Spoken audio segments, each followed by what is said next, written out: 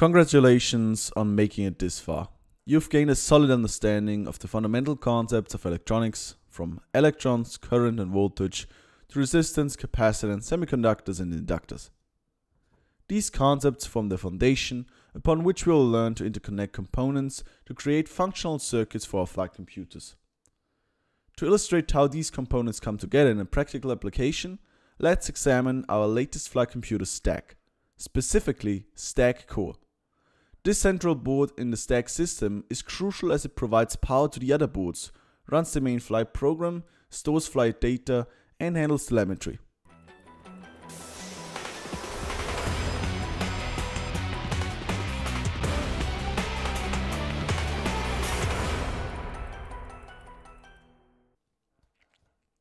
The most prominent component on the board is the microcontroller module, the ESP32, handling processing and communication tasks. To power the microcontroller and other components, we use a battery that we connect to this XT60 plug on the board. The battery power is managed by the LM2596 switching regulator, which creates a stable voltage of 5 volts. This regulator needs 2 electrolytic capacitors, an inductor and a diode to function. There is also a switch on the right hand side of the board.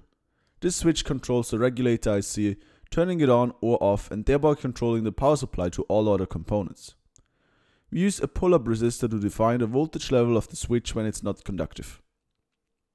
Next to the first regulator, we can identify a second voltage regulator that steps down the voltage from 5 volts to 3.3 volts, and this regulator uses 2 10 kilo-ohm capacitors.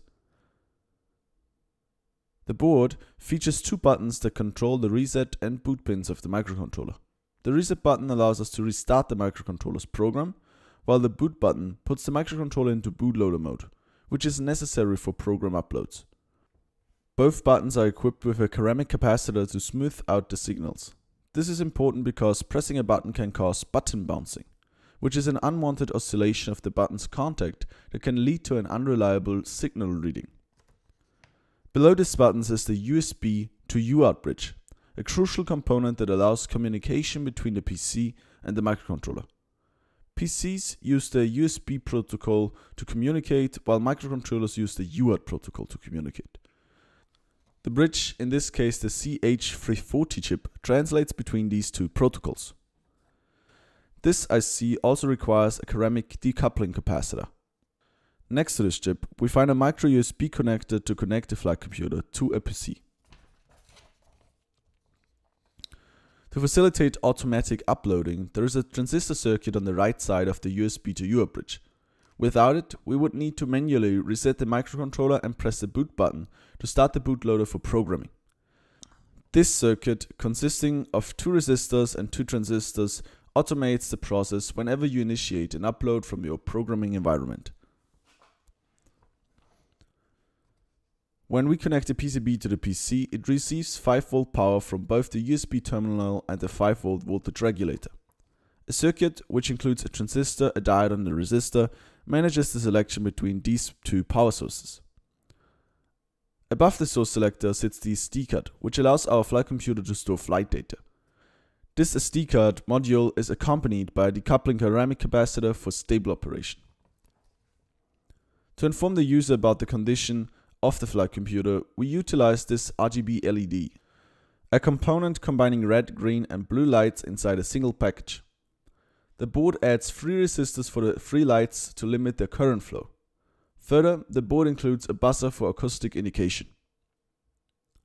Another circuit consisting of 2 resistors and a capacitor measures the battery voltage. Additional resistors pull up several signal lines, ensuring reliable communication with other components, microcontrollers and sensors on the connected stack modules. A stackable header at the bottom of the PCB allows us to connect other stack modules to Stack Core and to supply them with power. Finally, there are 3 more connectors. One is for connecting a camera to capture onboard footage, another is to receive signals from an RC receiver for remote control, and the third is for additional connectivity between the Stack Core and other modules. If this overview seemed complex and you only grasped a portion of what was covered, don't worry, we'll dive deeper into these concepts in the next section on electronic circuits.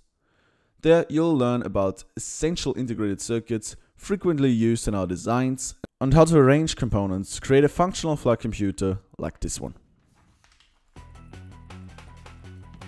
The full course is available on Udemy.